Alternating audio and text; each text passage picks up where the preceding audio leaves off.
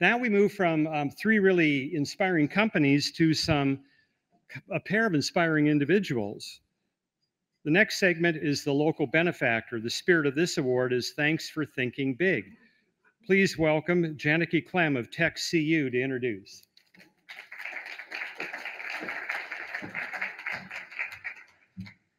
Thank you so much, Rich. And I truly am honored to be able to do this today to introduce our 2019 Local Benefactor Award on behalf of Technology Credit Union. This distinction is for irrepressible vision and positive impact on society. So in reviewing our honorees' accomplishments for this introduction, it seemed almost impossible that one person could be doing all of this. From leading the Silicon Valley Leadership Group for 25 years, to raising millions for local charities, to fighting for affordable housing and transportation initiatives, and so much more. I know that this person approaches his work with an attitude of service, or true servant leadership. Sometimes servant leaders face multiple challenges where they must give of themselves over and over again, so many times that people begin to take their service for granted. Because of this, it is especially fitting to recognize him with this well-earned and very deserving award for his decades of leadership in the face of a myriad of challenges. I am proud to say, along with our honoree, Technology Credit Union cares deeply about creating the best educational opportunities for all in our innovation economy, growing our local talent to join our companies and remain in our community. We too spend a large portion of our time, treasure, and talent to help ensure that all have the ability to wholly participate in our local economy, from jobs to housing to the ability to get where we need to go. It is my privilege to welcome, with great admiration and appreciation, my friend, the 2019 Local Benefactor honoree and superstar, Carl Guardino. Together with his conversation partner, San Jose's Mayor, Sam Liccardo. Congratulations. Thank you. Oh, photo op. All right, here we go.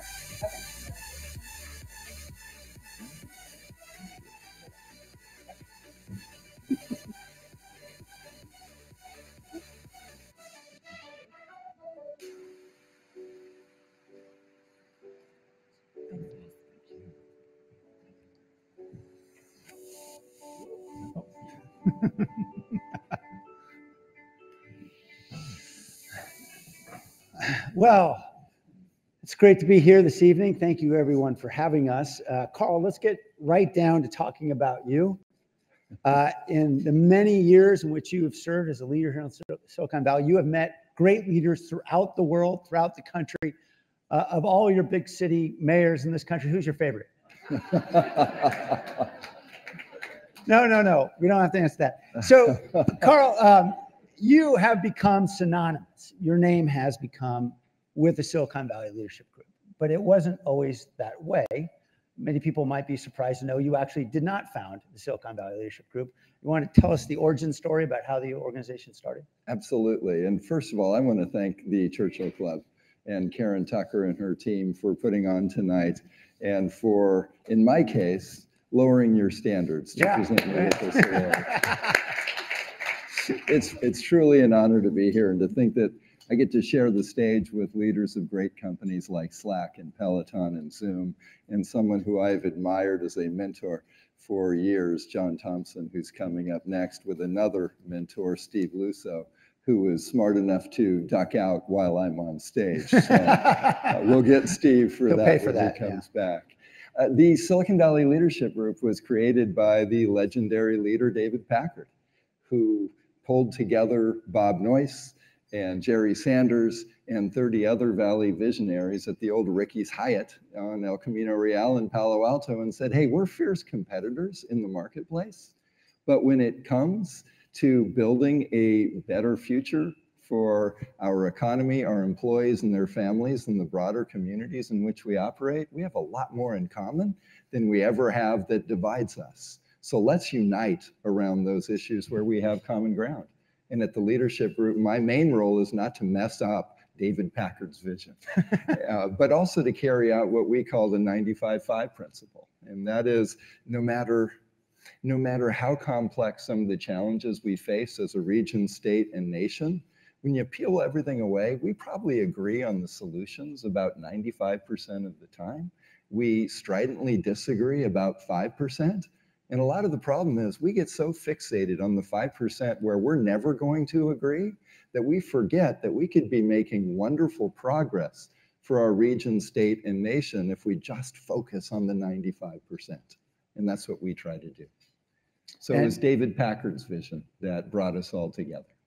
And you have led that organization amazingly as CEO for so many years. Why don't you just tell us how you got involved with SVLG? How'd you land there? Yeah, I was so impressed by David Packard, and I was able to work there for a period of time for Lou Platt when he was CEO. And what a great mentor he was. One of my most prized possessions is an email he sent me when I departed, thanking me for some work that we had done together and that he had entrusted to me. And I will never forget that. It's framed in my office as one of those prized possessions. But for me, what was so appealing about the leadership group was something that David Packard said when he was a relatively young CEO. He was giving a speech to a group of older CEOs on post-wartime production. And he stood in front of those colleagues, I think it was 1948, and he said, our responsibility as CEOs is as much to our employees, their families, the communities in which we do business, and our customers as it is to our shareholders. And he was able to strike that balanced scale. You can't help anyone if you go out of business, so you have to be responsible to your shareholders, but those stakeholders include customers, employees, family, and community. I thought it was pretty cool when Jamie Dimon, who I greatly admire, of JP Morgan Chase and the US Business Roundtable came out about 2 weeks ago with a similar statement. And I thought, yes, 71 years ago, that was David Packard's philosophy and the philosophy around which he built the Silicon Valley Leadership Group. And that drew me like a fly to a flame to be a part of that. Now, we're going to talk about your work with SVLG in a minute, but you're also well known for being associated with, of all things, a turkey trot. And if any of you are among the 26,000 who are wearing running shoes, thank you, on Thanksgiving morning and you're in downtown San Jose, maybe you're wearing a turkey outfit, or maybe you're forced to wear a turkey outfit because you happen to be mayor that day. You know something about the turkey trot, which has raised now more than $8 million for charities serving needy families in Silicon Valley. How did you and I believe your wife, Leslie, come up with that idea? You know, it's funny. In life, we meet two kinds of people, right? We meet talkers and takers, and we meet doers and donors. And it was Thanksgiving morning, 2004. The alarm went off. KCBS radio came on, and the announcer was talking about 20,000 people downtown running and walking to help support the hungry. But here's the kicker. He wasn't talking about rich Silicon Valley. He was talking about Sacramento in their run to feed the hungry. And I turned to my wife and said, you know, somebody ought to do that here. And she gave me that famous Leslie look that said, well, maybe that ought to be you, fella. And so we reached out to our friends at Applied Materials and just some visionary leaders there who care deeply about the community, and they believed in the vision. And so we had 1 year to put together a race. We'd been marathoners and Ironman triathletes for years, but that was the talker and taker part. We'd never been on the doer and donor side. And they trusted us. A year later, before that first 2005 race, 10 days before race day, we had 100 people sign up. We had 300 volunteers to support 100 runners. Now that is customer service. 3 people running beside you. Would you like a goo? Here's your Gatorade. Can I wipe your brow? Scared to death that we were going to fall on our face. But fortunately, those last 10 days in race morning, we ended up with 1,900 people in the inaugural year. We were able to give away $132,000 to some wonderful nonprofits that help needy families. And we went from 1,900 to 3,200 to 6,200. The last 6 years in a row, we have been the largest timed Thanksgiving Day run in the world. Not bad, not bad. In the universe, some would say. Exactly. Yeah. In the galaxy. But we don't want to be the largest. We want to be the most generous. And so, yes, we're able to donate about $1 million a year now to people in this region, hundreds of thousands of folks who are not nearly as blessed as each of us here, with the basics around housing and food and healthcare. Through 5 great nonprofit beneficiaries. And, could I have made some calls and raised $1 million a year from really generous people in this valley and give it to those charities? Yes, but that doesn't build community. And the whole point of the Turkey Trot and our Santa Run Silicon Valley and our Heart and Soul Salad Bars for Schools run that our foundation owns and directs all 3 is, let's help people in need, but let's do it by building community. And when you have 25,000 people in downtown San Jose on race day, on Thanksgiving morning, a day of thanks, you just get goosebumps. I'm glad you told me it's about building community, because I thought that Heart and Souls run was about getting me into a giant asparagus suit. This is what he did about 3 years ago. But you mentioned housing. You founded an organization called the Silicon Valley Housing Trust more than 2 decades ago. That housing trust has leveraged more than $250 million, helped more than 25,000 families find a home in this valley. We all know we've got a housing crisis. Imagine how much worse it would be without the housing trust.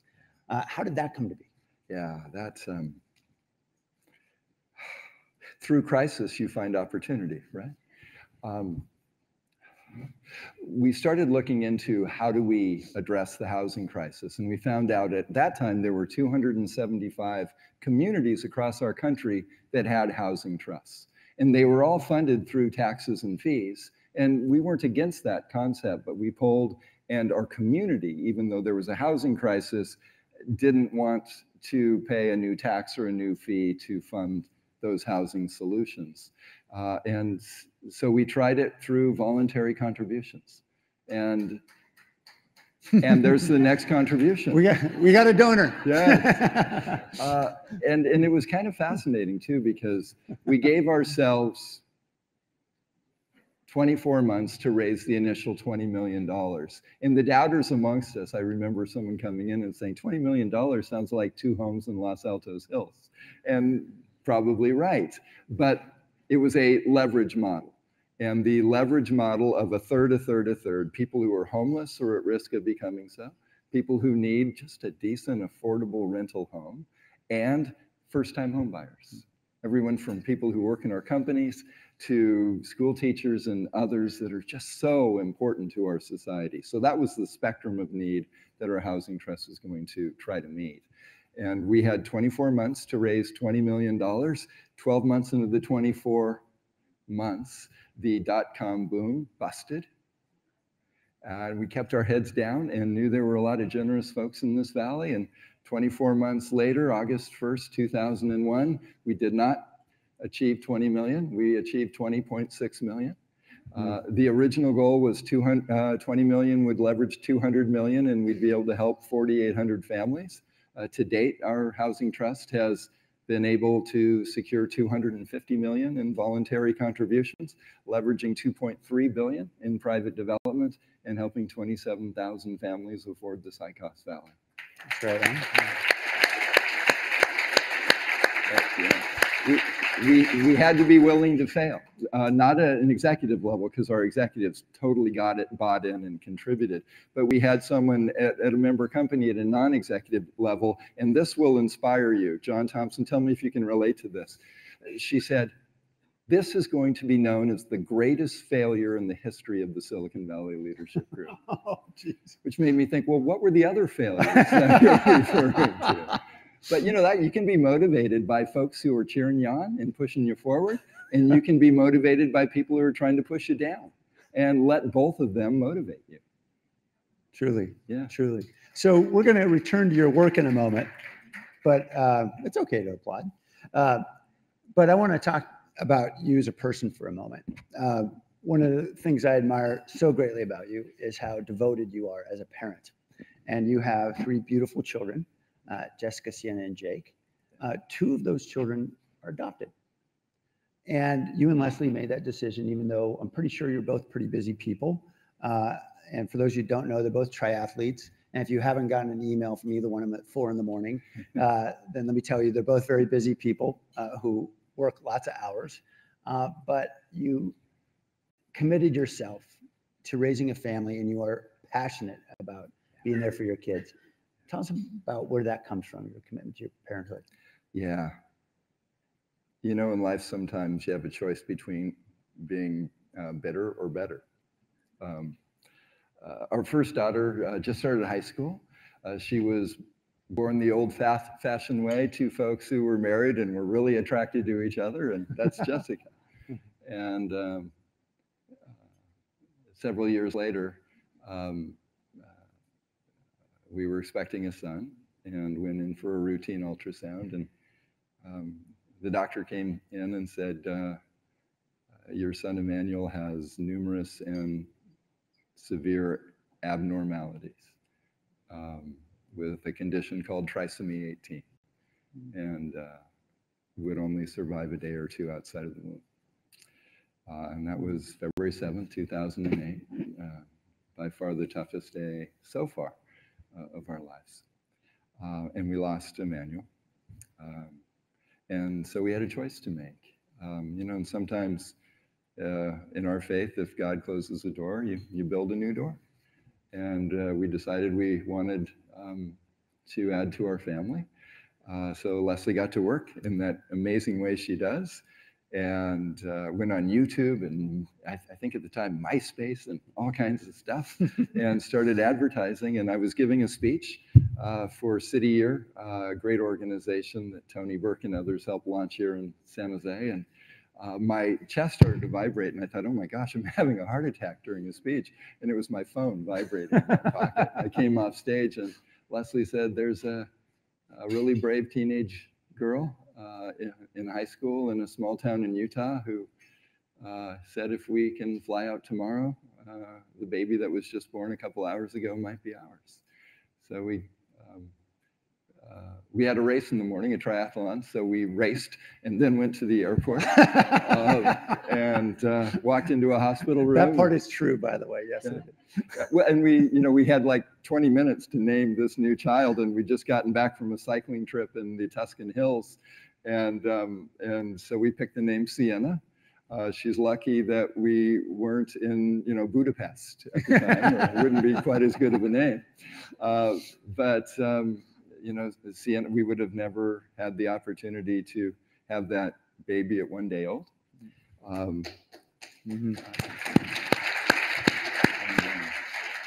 And then Jake, we heard a presentation on foster children and the plight of way too many foster kids in our nation and the outcomes, which are tragic. Great kids who life has dealt some really hard blows. And so we had an opportunity during our 2016 Measure B traffic relief campaign to foster adopt a little guy at 3 months old.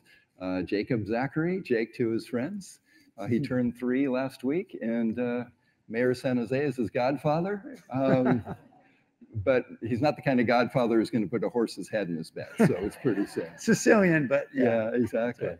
And so yeah, you build family. You build family in all that we do, and we built family through traditional ways, adoption and foster adoption. And I haven't told Leslie yet, but I'm going to adopt Bill Gates later. Yeah. Just with the remaining few moments we have, Carl, you've been working for not a little bit of time on helping to improve the transit system in our valley. And that's actually how I Not met doing a Carl. very good job, am I? Well, actually, in a few months, we're about to celebrate something. Why don't you tell us about that? Sure. And that's great because it also starts our story of how we met and became friends. It's been about a 50-year dream of this region that we would have rapid rail around the bay, and that should have been BART from the beginning. But San Mateo County and then Santa Clara County opted out of being part of that BART system. But some of us who weren't even born when that decision was initially made still envision a world-class integrated seamless transit system that we think Bay Area residents deserve. So in year 2000, Mayor of San Jose at the time, Ron Gonzalez, and the leadership group came together and said, let's change that. And we had a chance of leading a ballot initiative to fund the first 10 miles of a 16-mile extension of BART from Fremont, first 10 miles, 2 stations, Milpitas, in the North San Jose neighborhood of Berryessa. And that's where I met then private citizen Sam Liccardo. He walked into a campaign Skip all office. that part. Let's go to the good part. Walked into the campaign office, introduced himself, offered to volunteer, worked 80 to 100 hours a week for 4 months, along with the rest of us. We're going to change his name to Bart Liccardo, by the way. But 4 campaigns later, all successful. 2000 for the first 10 miles of Capitol, 2008 in the heart of the downturn of 08 through 010 downturn. The money to operate what we build, 2016, the local money for the final 6.1 miles. So that first 10 miles is going to open in time to open up on Christmas morning, $100 million under budget. All right. Ladies and gentlemen, Carl Guardino. Thank you.